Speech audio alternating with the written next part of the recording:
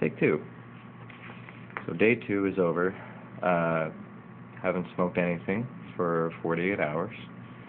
48 and a half hours because I'm a little late today. But I pulled through. I thought today was going to be difficult because I work today and there's a lot of smokers. I work at the Olive Garden, and you can't just go and have a cigarette break whenever you want. There's a certain time, it's called back door. It's when the manager opens the back door and everyone who is a smoker goes out back, has a cigarette, comes back in. And that only happens once every 4 to 5 hours. So when it happens, I mean, people, it's like the gold rush. People get their asses out there to smoke. It doesn't matter what you're doing.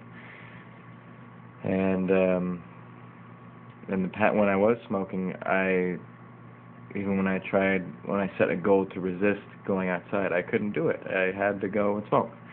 But today I didn't. I saw the back door open, and I just kept working.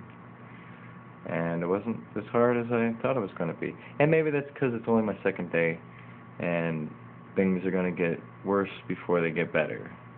And that's true. So I'm sticking with it.